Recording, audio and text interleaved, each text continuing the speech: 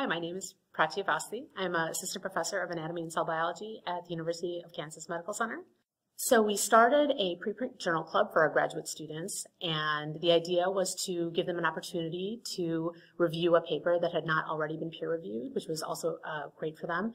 But also we wanted to take care of this problem that preprints are not getting a ton of feedback right now.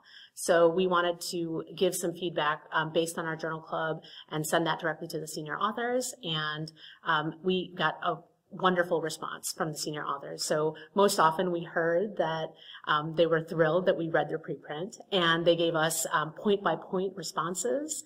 And in some cases they said, yes, we submitted this article, and we heard similar comments back from the reviewers.